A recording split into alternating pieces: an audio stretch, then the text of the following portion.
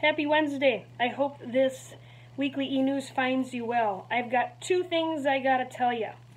First thing is this Sunday, March 3rd, we are calling it Fat Sunday. It is Transfiguration Sunday. It's also the last Sunday in the season after Epiphany before we head into the season of Lent. Yeah, I said it, Lent. It's coming.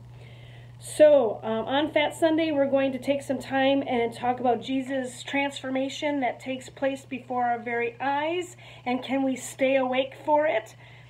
And then after worship, we'll have a time of pancakes and fellowship and beads and all kinds of fun stuff. We'll have our own little mini Mardi Gras, so to speak.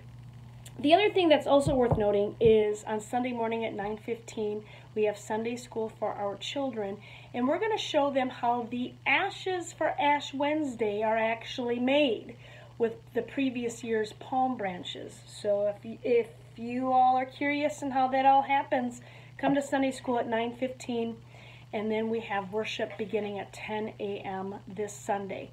Then, I said it, Lent, Ash Wednesday is the start of Lent, and that is on March 6th. So we have ashes to go from 1 to 4 p.m. I'll be out on Minnehaha with ashes, and if you wanted to come by on the street, and I'll make my way through the snow, and I'll give you some the imposition of ashes on your forehead or on the back of your hand, and tell you that from dust you came and from dust you shall return, and that you are a beloved child of God.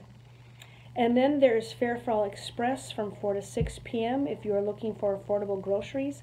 And then at 6 p.m. we will have a soup supper followed by an Ash Wednesday service. There's lots of things coming up in the next few days. I hope you are well.